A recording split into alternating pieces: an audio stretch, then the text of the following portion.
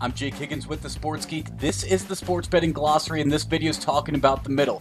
It sounds like an easy term, but is it a smart play? Before I hop in, make sure to like this video and subscribe to our channel for more sports betting content like this. The middle is when a bettor has placed a wager on both sides of a game and there's the opportunity that both bets will win. This can be done with alternate spreads and a pregame line or pregame lines versus a live line. The goal with betting the middle is that at least one bet will win, but there's a chance that both bets can win. An example of a middle bet would be the spread in a football game. So let's say the New York Giants are hosting the Dallas Cowboys and the Giants are favored by 3 points. In this example, I'm going to take the Giants -3 before the game.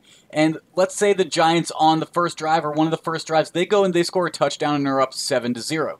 The line may adjust to being maybe, I don't know, Giants -6.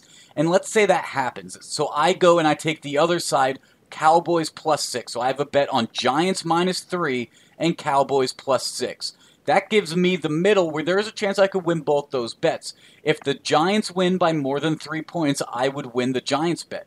But if the Cowboys are able to cover their +6 bet as well, then I would win. Meaning if the Giants would win by 4 or 5 points, then I cover both of my bets. But then I'm guaranteed to at least cover one bet.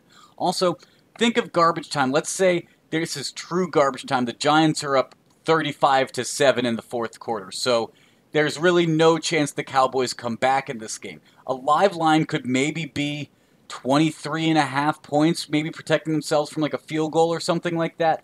Let's say I pick the Cowboys at +24.